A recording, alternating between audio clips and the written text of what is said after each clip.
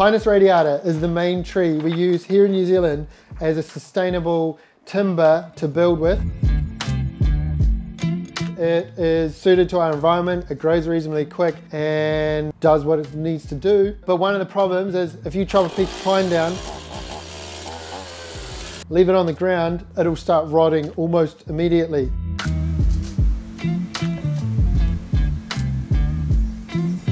Back in the day we used to build with a lot of native timbers like rimu, or also another alternative from overseas is cedar. And these are a great example that is naturally water resistant and doesn't need any additional treatment.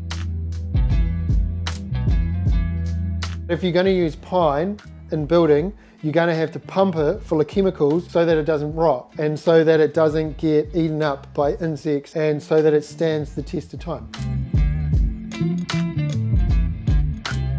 So what happens is you get your piece of pine and it gets chopped at the mill and shaped, and then it goes into a special room and they basically just pump it full of chemicals.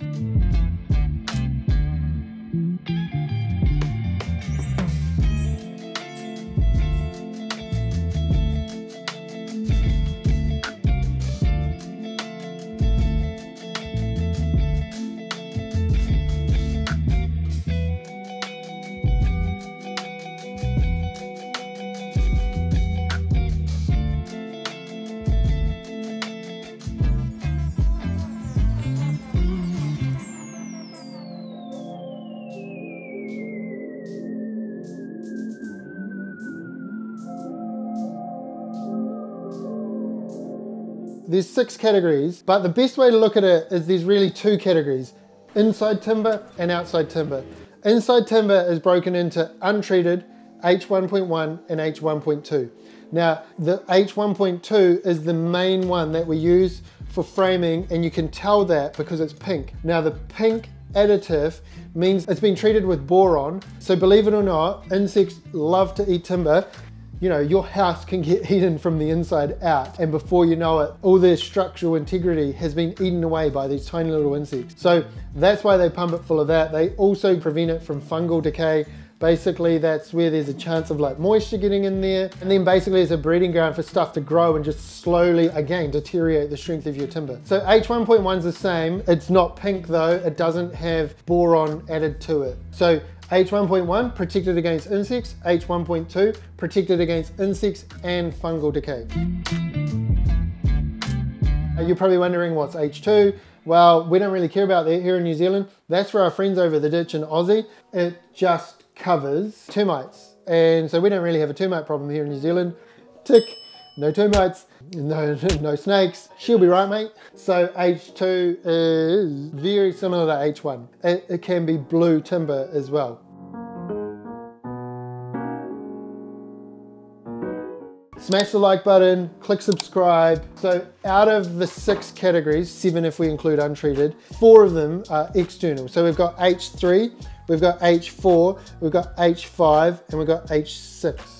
But really, in building, we use H3.2, we use H4, and we use H5. And H6 is used for things like wharfs and where it's like permanently in the water. H6 is basically marine grade. So for a home builder like myself or a DIYer like you, not really concerned. Now let's work backwards. H5, that's for stuff that's permanently in the ground. On the job where we drove piles into the ground, they will have an H5 treatment in them. So that's still pine, a Pinus radiata tree. And you know, it's a 150 or a 200 mil SCD post, and then it's pumped full of chemicals before it's driven into the ground.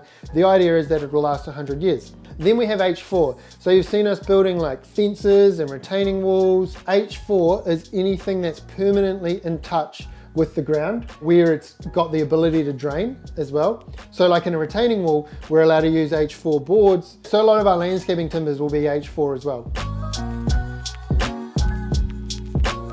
H3.2, we would use that generally like say when we're building a deck or any external framing that's going to get exposed to the elements. Sometimes you get the option to make your bottom plate H3.2. Personally, I've never done this. H3.2 is all about outside structural timber.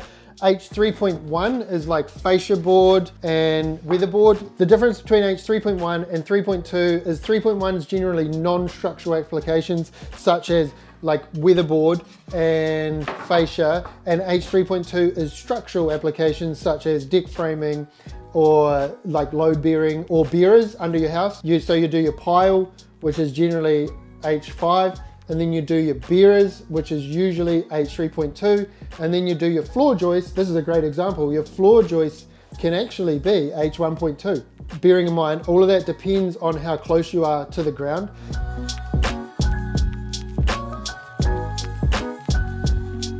One of the biggest problems with treated timber is that because of the chemicals we pump into it, especially like the H3, H4, H5 stuff, you're pumping chemicals into it so it doesn't rot and it doesn't break down. But then what do we do with our offcuts? We can't do anything with it.